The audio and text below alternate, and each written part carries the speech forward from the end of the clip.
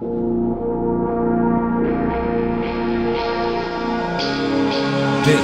is Horror Podcast.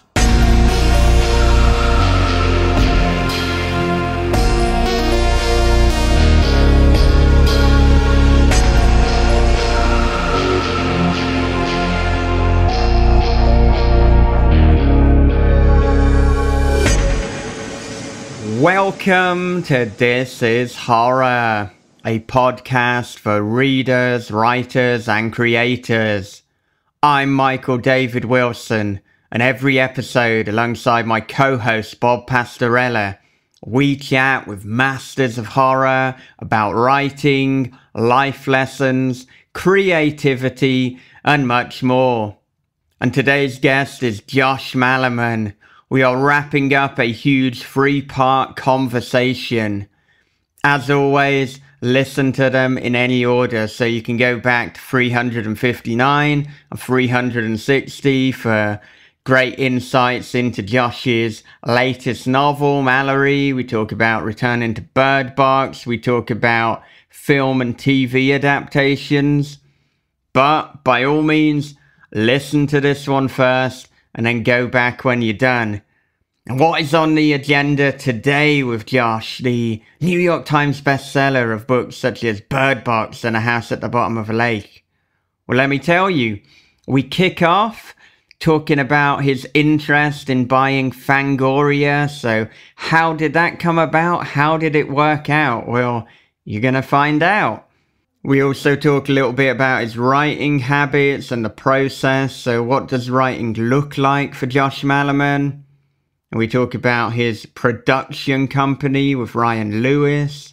And hey, we get into a little bit more. We have some bizarre Patreon questions. Things like how many horror books can you balance on your head? And who will play you in a biopic? So all of that coming up.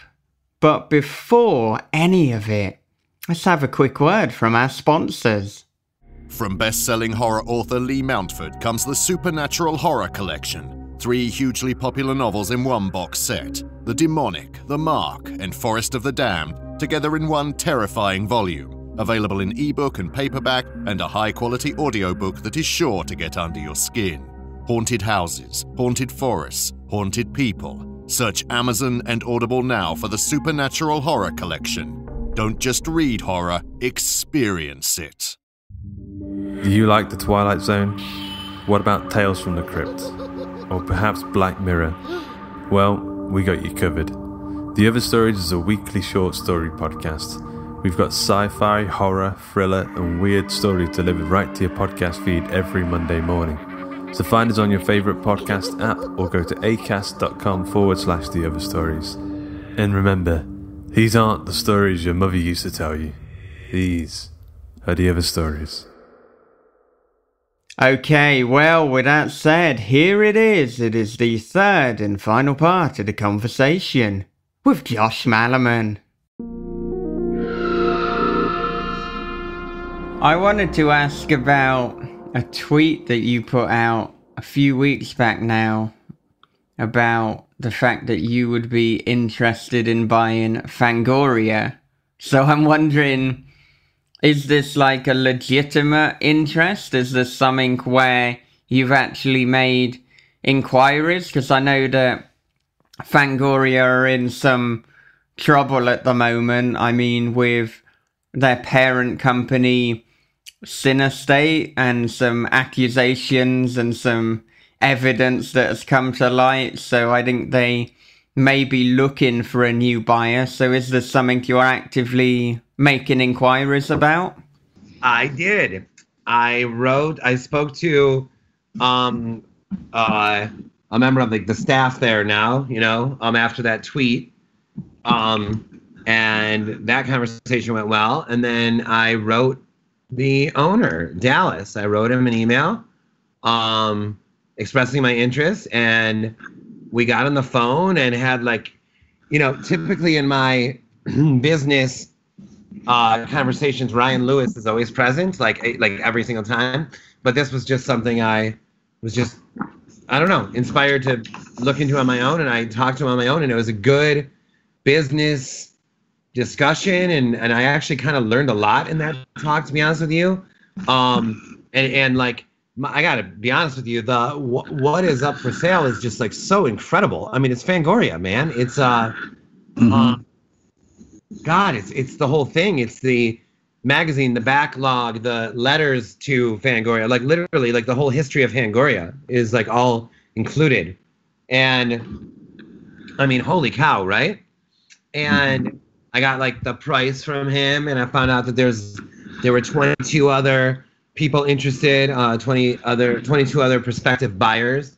I think it's something that I would do really well, to be honest with you. I don't know why, but I think it is. But then I was talking to Ryan and I was talking to Allison about it, and it kind of came down to like, you don't want to play in the league and own a team. You don't want to like play in the NBA and own the team. You want to, like, you're playing right now in the league, you know, like you don't want to own Fangoria. You want to be reviewed by Fangoria, and you want to do interviews. You know what I mean? Like, and I think that ultimately that they were right. It's like your heart, your passion is writing books. Do you really want to like run a freaking magazine right now?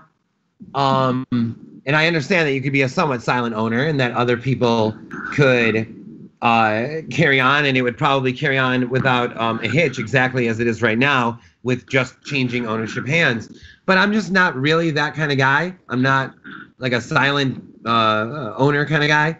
So I imagine that I would have, you know, by buying Fangoria, I think that I would have been devoting time to something that I don't think in the long run would have been wise right now. So I eventually wrote him, thanks for the talk. I actually learned a lot in that talk.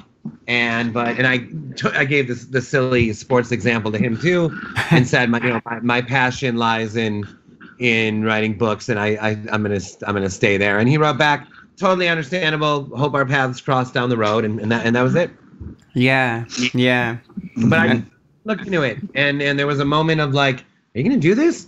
Are you gonna freaking buy Fangoria magazine? You know, like I just. You know, if I was the kind of guy like T.D. Klein, where I was writing once in a while, then I think I would have done it. But I'm just that kind of guy though. So it was like, you know what? No, but I'm glad I looked into it. Yeah, and I know what you mean, because I've juggled a lot of different things too, like the publishing, the podcasting, writing, editing, teaching. And I mean, this is why I always say you can do anything you want, but you can't do everything. And if you're doing one thing, like let's say running Fangoria, well, it's going to be taken away from time that you have for other pursuits. So you kind of have to prioritize and decide what is it that you want to be doing and focusing on right now. And of course, in a different season of your life, that might change. But yeah, I mean, if the writing is what you're most interested in now, and obviously you've got the film production company too, then perhaps taking on Fangoria it is just not, in terms of time, gonna work out. But I also relate in the sense that I get very, very excited about things and think, oh yeah, this is a project that I definitely want to take on. And I do that in every facet of my life. I mean, even now that I'm teaching, it's like, oh, I could look at like some promotional opportunities and go into management or a more supervisor role. And it's like, whoa, hang on a fucking minute, because literally you've spent the last few years of your life just doing self-employed work. You're finding it a struggle to be doing this full-time, but with generous holiday. If you take a senior role, then you can kiss by that free time. So basically slow down. But I just think one of my problems is everything I do, I want to do it to the best of my ability. And I mean, teaching as the example, that is just meant to be a job for me. That is a way to get me a little bit more money. It makes the visa to be in Japan a lot easier. So it's like, just be a regular teacher. Because if I then get a senior role, it's like, well done. Now you've taken away the time that you had for the writing and the podcasting, which was what it was all about anyway. So yeah, I relate to everything you're saying. Yeah, and it's like Allison and I already have full days, and like even lunch with a friend means, and that's wonderful. I want to have that all the time. But lunch with a friend means one of those other things you normally do in the day, Josh, is not going to get done. It's just not. So now imagine throwing in a magazine, and not just a magazine, but like Fangoria, like one of like the Hallmark Legends of Horror magazine, right? Mm-hmm.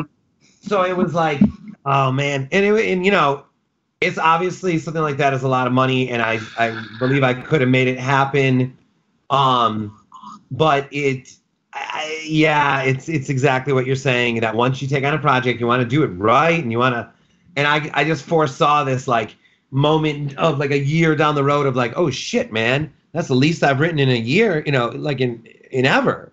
Yeah. And now is sort of like the final, and Ryan and Allison are the ones that like pointed that out to me. They're like, this sounds really fun and amazing, but you love writing books, dude. And it was like, you know, like that's going to get in the way of that. Okay. Oh yeah. You're right. Okay, fine. Yeah. I guess what's really good is there's like 20 something other people. Yeah. That are interested. So there's a huge possibility that Fangoria will continue. Yes. But you know, that's hopefully that's a hopeful, you know. Yeah. I do think that I'm the only lunatic author that called. Yeah. Yeah. But the rest, I don't know that for sure. But I have a feeling that the rest were probably businessmen and women, and I, you know, I was a little nervous for that call, guys. You know, because again, Ryan's always there with me, and I'm just like a weirdo in my office, you know. And then and I'm like, all right, we're going to talk business now. Those numbers sound reasonable, you know. Yeah. But I discovered that it was actually a very fluid, human, informative conversation. I walked away from it feeling like I'm glad I checked into it. Yeah. Mm-hmm. It's a good job, since you didn't have Ryan there, that you didn't walk away and ring up Ryan and you're like, so the conversation went well. I now own Fangoria. Like, you know, you didn't just like take it to that level. It's like I've now kind of bought it off the back of that phone call.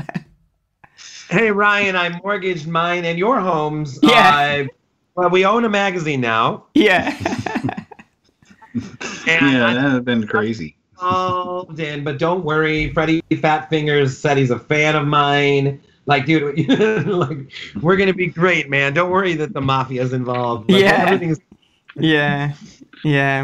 But I even understood your example when you were talking about, you know, if you have lunch with a friend, then that's practically a day out the window, and that's something that I find as a creative that can be tricky to balance, because of course you not only want a social life, but it's going to be important for your mental health. I mean, we are social creatures and social beings, but I also have to be disciplined if I want to get all these creative projects done, especially now that I'm teaching again. So, I mean, an example would be this weekend, I was kind of invited to do something for the entire day, and I was very tempted, but I said, well, rather than have like a kind of whole day event, why don't we just catch up over coffee? Because that feels at the time that it is now more proportionate in terms of the time that I can spare if I want to get all these things done, and I do, and I want to get Peeper Ritual sent to the editor, which we're very, very close to doing now, and then I want to send it to Ryan. So let's see if we can have more interest in turning more of my work and now Bob's work into a movie. But let's jump into some some Patreon questions, which are varying in their seriousness, because we have people like Rena Mason, but also we have people like Max Booth asking questions. So let's jump in with one from Michael Sellers. And he says, I'd love to hear a little about your process and writing habits. I mean, I imagine over the years and conversations that we've covered a hell of a lot of that. I know we've covered quite a bit in this conversation, but anything else that you'd like to divulge or talk about? You know, I'm discovering that they vary per project, right? And how you were just talking about discipline, right? Well, now you can see the beauty of, well, you could anyway, probably, but you can understand the beauty of Carpenter's Farm and locking yourself into, you have to write this every day because you said you would, right? I'm seeing sort of like patterns, like certain, like that Alien book. I want to write that one at night. Why? I don't know. I want the darkness outside. I want the stars out when I work on that. But what that means is, when I say that, is that I'll probably do like 2,000 to 3,000 words a day, for the duration from every day, except maybe 1 or 2 days off, maybe, until that rough draft is done. And then it'll happen typically around the same time at night.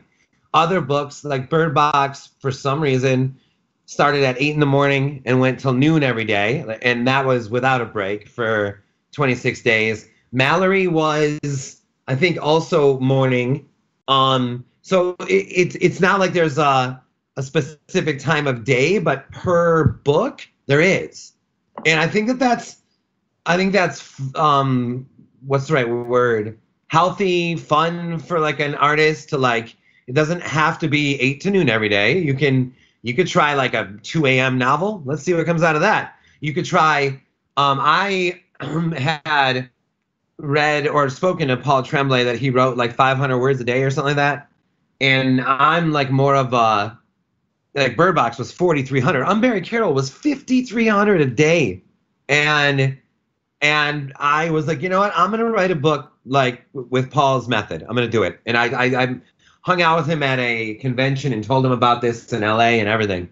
I'm like, I'm going to try your way on one. Let's just see what happens. And it was grueling. Like, to only do 500 a day, and I had to stop, you know, not in mid-sentence, right? But I had to stop and walk away, and only, you know, I was only allowed 500 a day. It was freaking grueling, and it's probably the messiest freaking book I've ever written. So you would think that, you know, that process would slow you down and make me really careful, and I'm sure that does work for Paul. Obviously, it does. But for me, it felt like I was like my dogs, like begging to be let outside the whole time, you know? But I did do it. So, and then there was another one.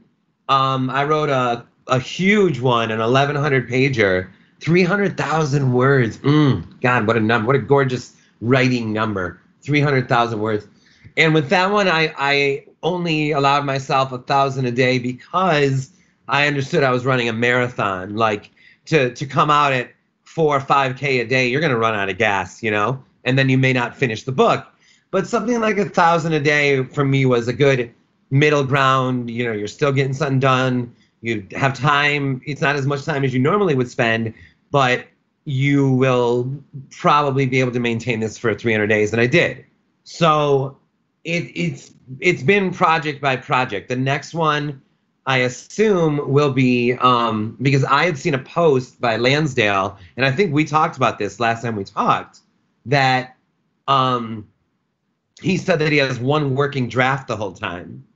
And I was very intentional with the second version of Mallory and Carpenter's Farm also, in that wrote a chapter, rewrote it, wrote the next one, rewrote it, and then read kind of up to there. You know, then, you know, so you're constantly in rhythm with the story. You're editing as you go. You're not, you know, I've written rough drafts where like a character suddenly springs up halfway, and I'm like, who the hell is Steve? You know, and like, you know, because Like I was moving so fucking fast and not even paying attention. And then or names change halfway, like suddenly sister. Oh yeah. Yeah. I'm like, what?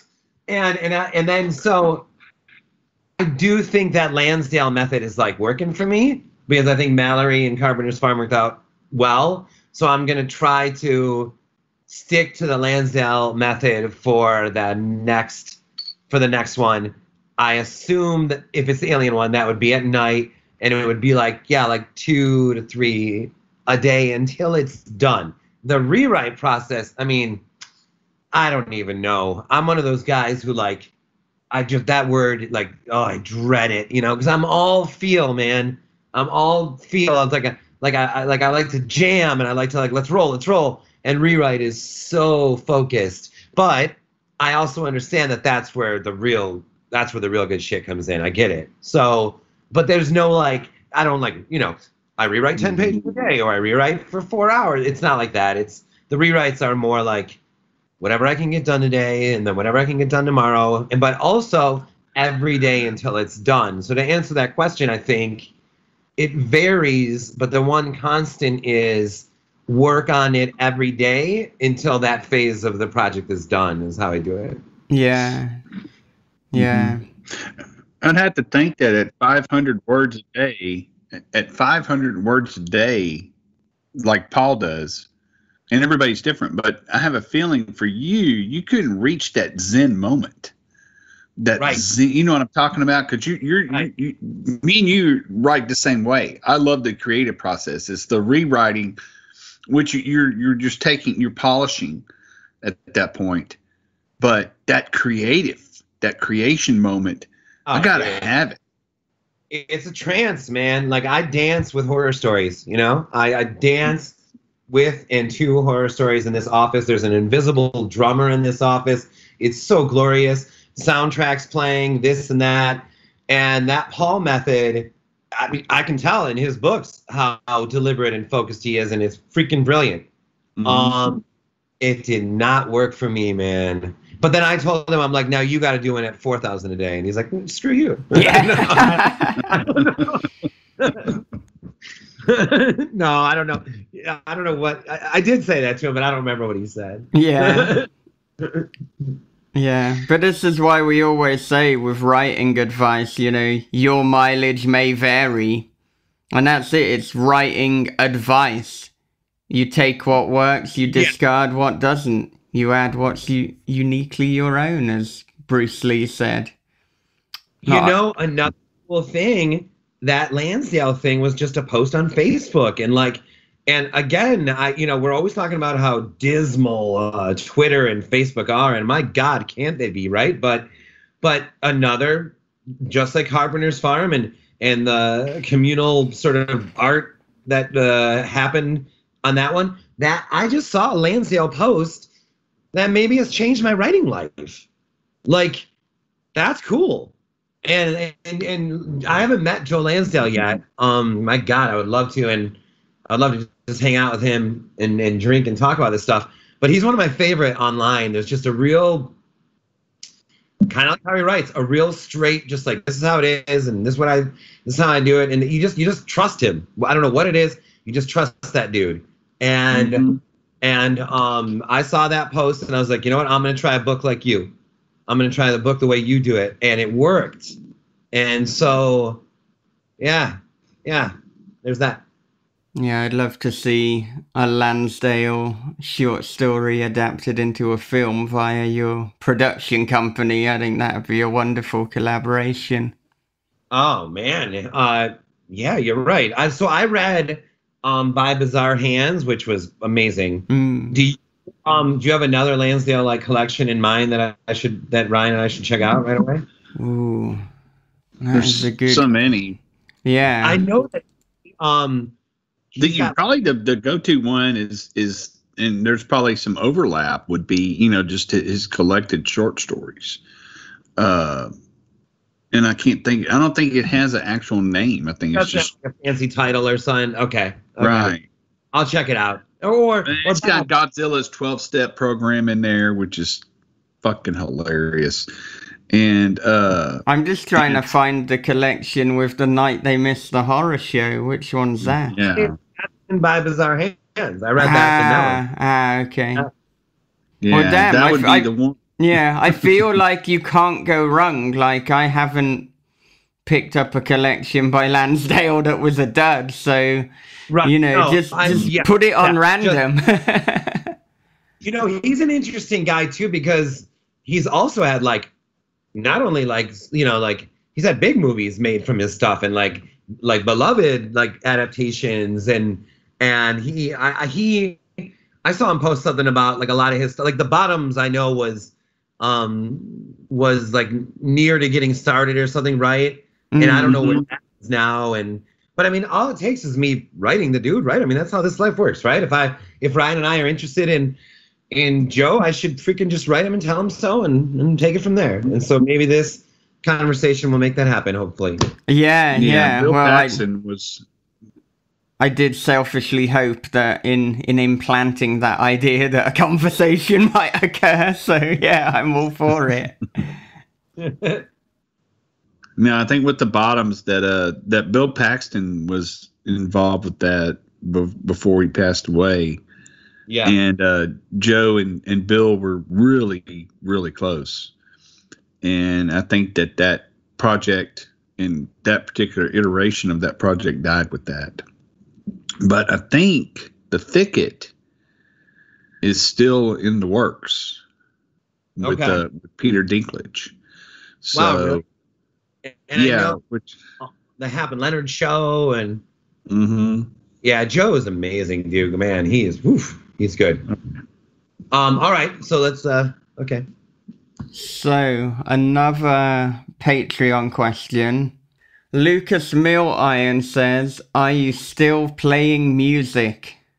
Yeah, but that's been really hard in terms of the lockdown. Like, we were talking about, like, practicing together online with Ethernet and all that stuff, but it's like we were in the midst of recording pretty much 2 albums. One we had all the music down for and we were starting to sing, and the other one was I don't even know what the difference between the 2 albums really are, except one is being produced by the bass player and one is being produced by the guitar player Steven. So Chad and Steven. And then the lockdown happened, and we haven't not much has happened in 100 days, but we write each other because we're all like best friends and have been best friends since we were like kids, you know? So we're all in like a thread together, and we all every day we're like, I want to be recording, you know, because we were like right there. We were laying vocals down and stuff. And so the answer is yes, but the lockdown has put a monkey wrench into that. But okay, we'll get to it when we get to the other side of this. Yeah. Well, it's been interesting to see how different musicians have handled the lockdown. And I mean, we've seen some artists like Devin Townsend and Leprous and Post Malone put on effectively like live gigs from their homes, and we also saw Metallica do a Zoom call and do a acoustic or a garage version of Blackened. So it's like forcing people to be more creative and to experiment with new ideas. And I mean, I think as well, we'll see within the fiction community, I think we will see more like live Zoom events to launch books. I mean, it's a great idea.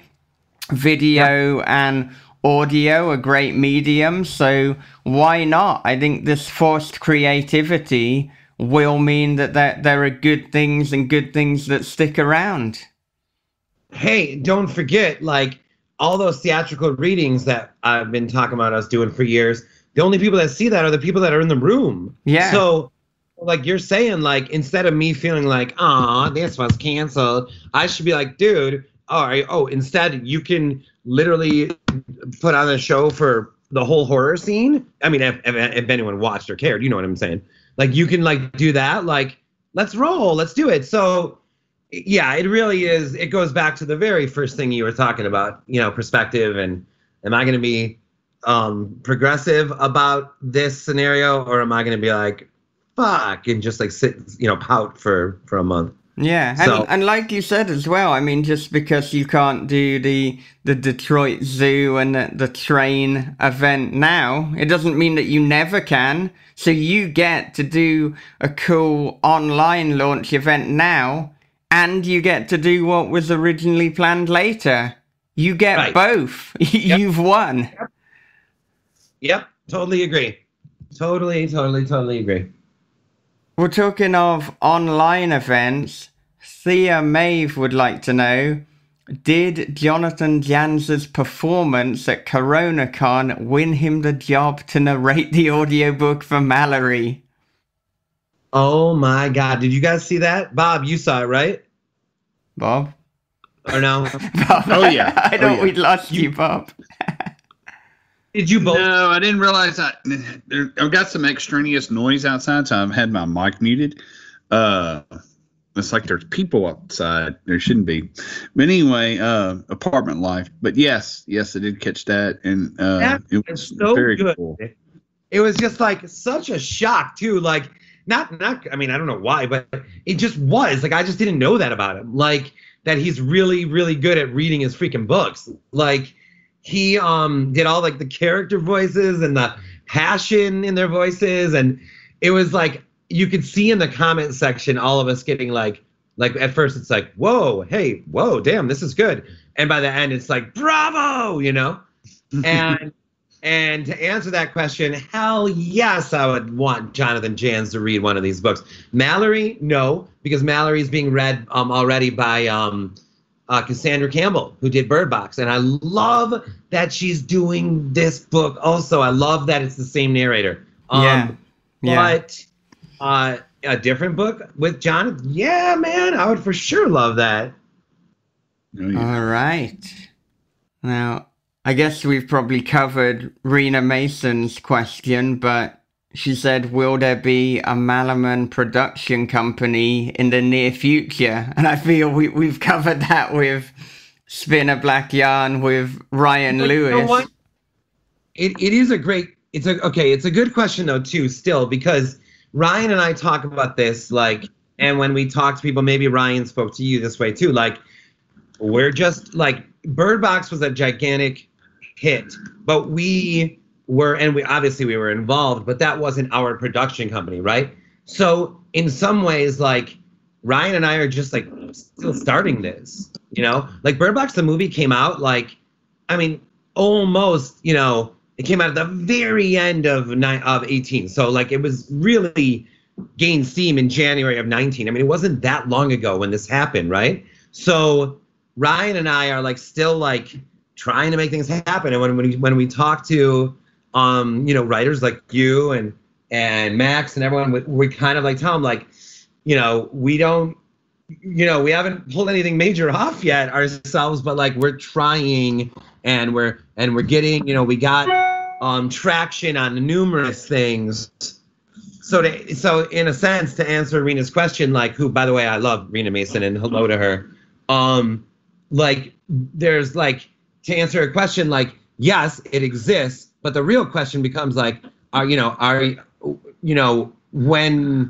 how do you explain that? Like, are you guys going to be making movies? Well, we're trying, right? We're trying. And we really are. And we're trying to do it in the right way where it's writer, creator first, and is involved in as many steps as they can be along the way. More so than what is traditional. Like, I didn't mind at all my scant involvement in Bird Box the movie, but at the same time, like, I think it's kind of awesome that I'm talking regularly about Black Mad Wheel with the producers. It's fun. It's great. So we pretty much have been trying to take that platform that it's Ryan, I, and you, let's say, right? Like we're like, if somebody gets serious and Girl in the Video's option, we want you, him, and I to be involved every step of the way. That doesn't mean that what's the right word? That doesn't mean we have to breathe down a screenwriter's neck the whole time. It just means just like checking in, having conversations, being a part of it, being a part of the process or something. So Literally, technically, yes, Rena. We have started, but we haven't got where we want it to be yet. But we are just starting out, and we're busting our asses on it. So yes.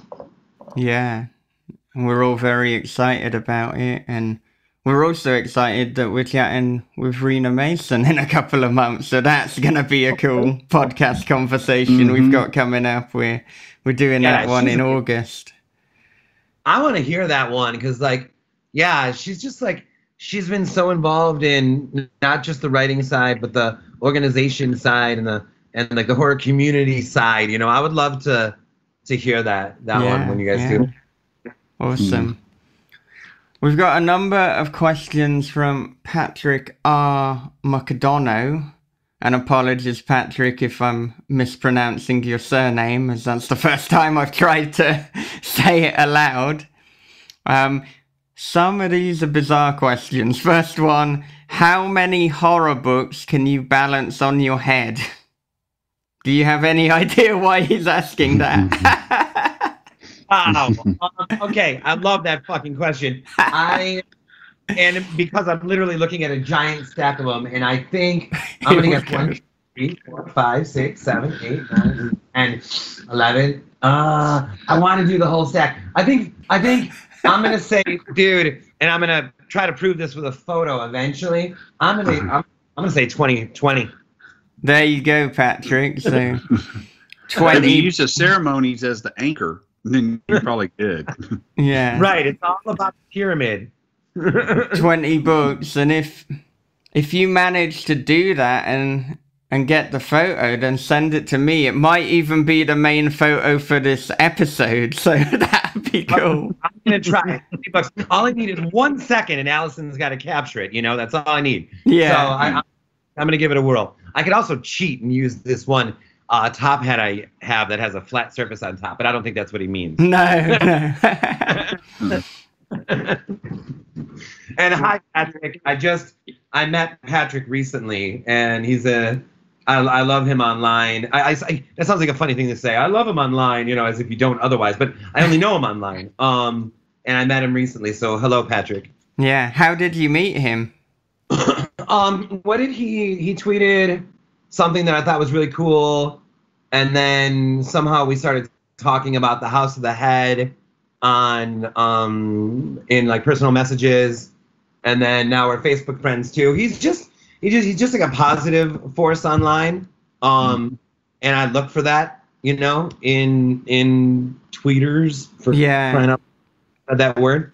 I look for that. I mean, I'm just as fired up and raged out about this, you know, government and presidency as the next guy, and so I look for people online who are like being more just, I don't know, you know, positivity, whatever, and he's got that. Yeah, I agree with you there. And I mean, Patrick's someone I think it was either this or late last year that I started speaking to, and I know he's recently started his own podcast as well, and he seems to be a really big champion for the genre. And the other guy who's really championing the genre, who seemingly came out of nowhere, is Glenn Parker with his podcast, Does the Dog Die in This? So those are two people.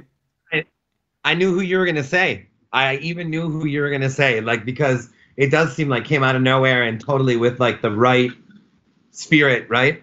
Yeah. So those are two positive dudes who people should seek out, particularly if you want more conversations like this, because they've both got their podcasts, and they're both genuinely decent people, and well, that's what we want more of.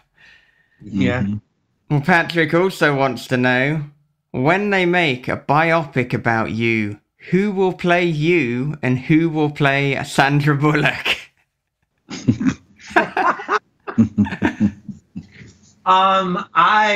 And you could definitely use this photo. I want Allison to play me, and I don't. And I've seen the photos. It's pretty convincing. I want either Allison or like a super like hot Jewish dude, like some like like outrageous, where everyone's like, "That's not what Josh looked." Yeah. No.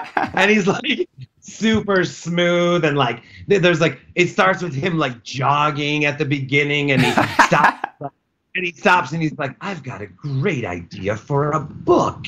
And then he jogs home, and like the dogs meet him, and he's like, he eats this like, this shake, and everything's so bright and wonderful. And I want everyone to be like, no, that's not him. That movie sucked.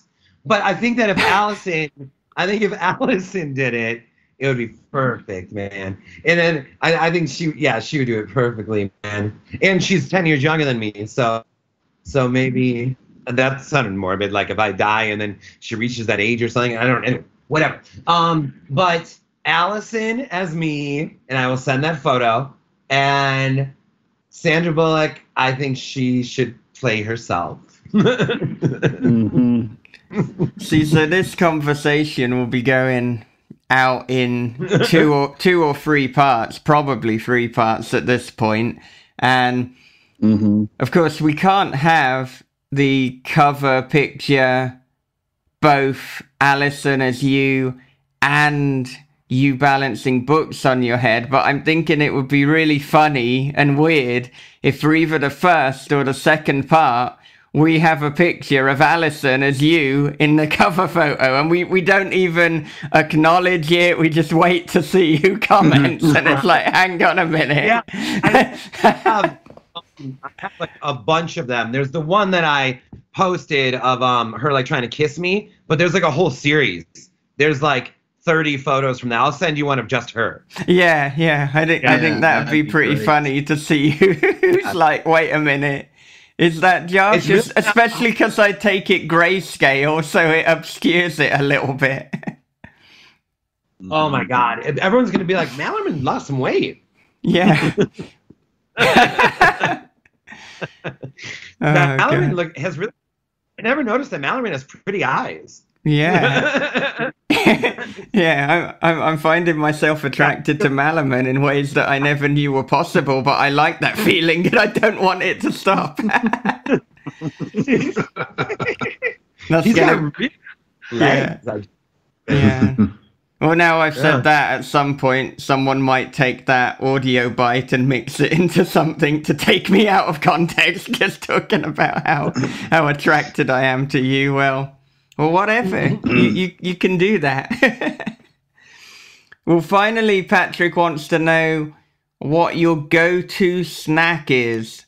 And then he says, is it cheese and crackers? I think it's cheese and crackers. What kind of cheese? So that's very presumptuous and confident, Patrick. So what is your go-to snack? Man, I don't know if I don't know if I have a snack. Yeah. I don't really have like a snack or something. A snack? Something that sounds like the weirdest thing in the world, to have a snack. Like, what does that even mean? Like what's that? What do you have a snack? Like, what's your go-to snack? What's my snack? You have... I try to make a point of eating regular meals, so that I don't have to snack in between. So I'm probably the worst person to ask about a go-to snack. Like, I don't really love chips so much. I don't really have a sweet tooth. Allison always tells me I'm sort of like a bland eater. Right. I don't put salt and pepper on shit. Food to me has always been fuel. Yeah. And it's like, okay, we got this piece of bread and some marinara sauce. All right, done. I'm done. Let's roll. Let's But, yeah, Patrick, I will tell you this. I probably eat too many eggs. But that's a weird snack, though, to just eat eggs. Yeah. I suppose the nearest thing that I have to a snack is I do quite like very dark chocolate, but we're talking over 80% cacao, preferably 90%. So that's about as near as it gets to a snack. If there was a bunch of cookies around the house, I'd eat them, But I don't really. Yeah, sorry, Patrick. I get kind of a letdown on that one. I don't really have a snack. Yeah. I love cookies. Yeah. Well, yeah. I really wish I had some cookies all of a sudden, man. Yeah. Mm-hmm. Yeah. Yep. All right. Do you have any final thoughts? I do. Thank you everyone for listening, and I hope Mallory thrills everyone. And Bob, thank you again for tweeting about it and what you've said tonight about it. And I love you guys, and I love being on the show, and I can't wait to read your book that you two wrote. And I just, whatever, we're all on lockdown. Like as we started with what Michael said at the very beginning, there is a way to let it be horrible and positive at the same time in our own daily lives of writing. And I love the horror scene, and just thanks for everything. And I hope that I hope this podcast was informative. I hope it was heavy at times, and I hope that it was weird at the end, because there's no doubt. And that's it. I just wanted to sign off with sort of a positive, like, we'll get through this thing, and I love being a part of this whole scene. Yeah, we love you too, man. And this has been a hell of a lot of fun. This has been amazing, and we look forward to doing it again sometime. Yes. Definitely.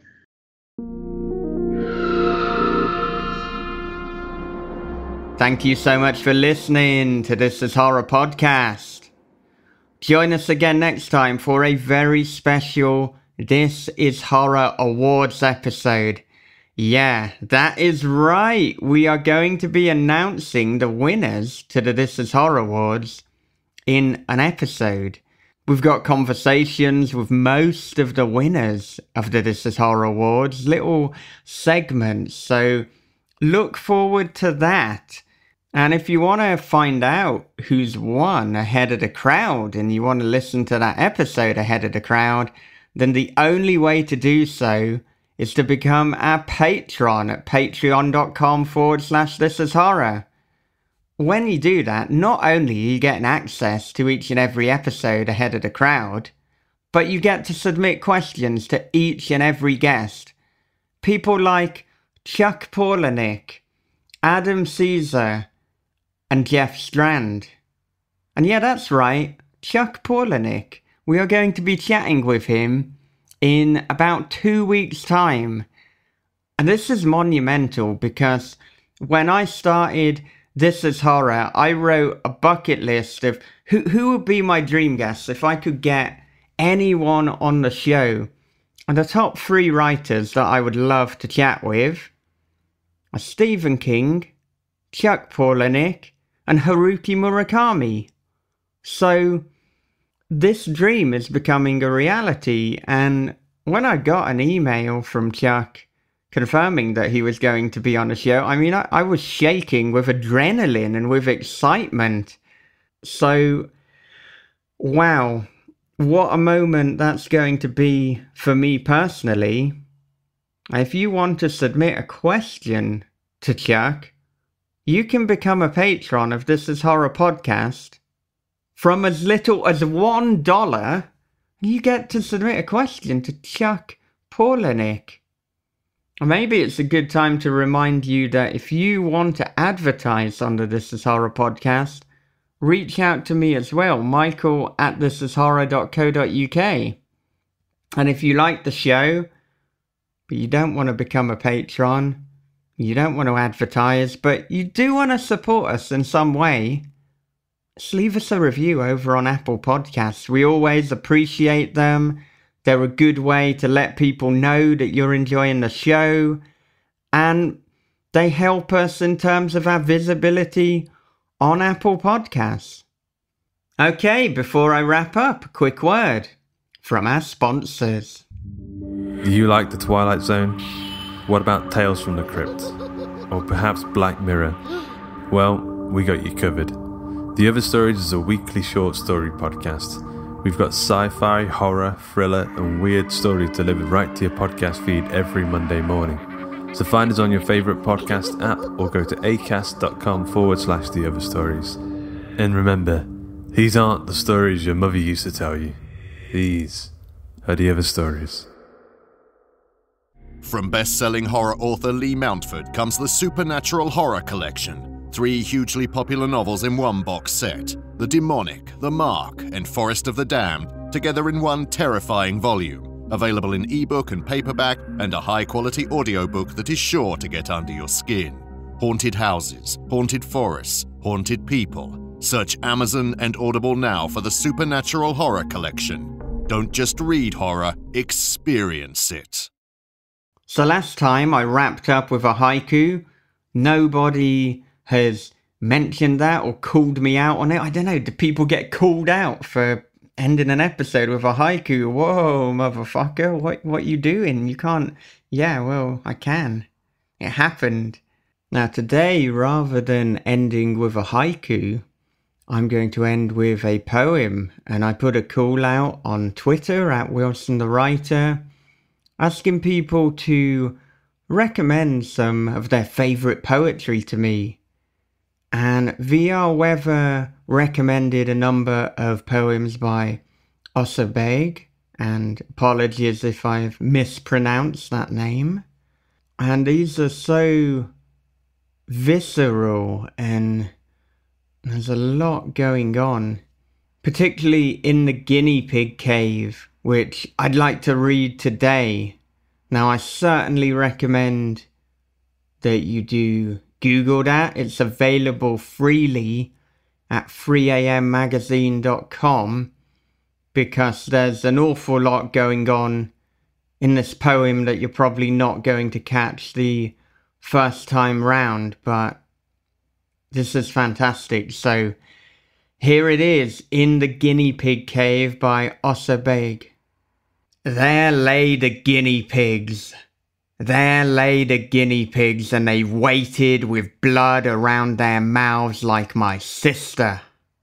There lay the guinea pigs, and they smelled bad in the cave. There lay my sister, and she swelled and ached and throbbed. There lay the guinea pigs, and they ached all over, and their legs stuck straight up like beetles, and they looked depraved and were blue under their eyes as from months of debauchery. My sister puked calmly and indifferently. It ran slowly out of her slack mouth without her moving a single nerve. And the cave was warm as teats and full of autumn leaves, and beneath the soil lay the arm of a mannequin. There lay the guinea pigs, and ached and were made of dough. There lay the guinea pigs beside the knives that would slice them up like loaves. And my sister with lips of blueberries, soil and mush. In the distance the siren bleated inhumanly. That is where the guinea pigs lay and waited with blood around their mouths and contorted bodies. They waited. And I was tired in my whole stomach from meat dough and guinea pig loaf, and I knew that they would revenge on me. And that was In the Guinea Pig Cave. I'll see you in the next podcast for the This Is Horror Awards show. But until then, take care of yourselves, be good to one another, read horror, keep on writing, and have a great, great day.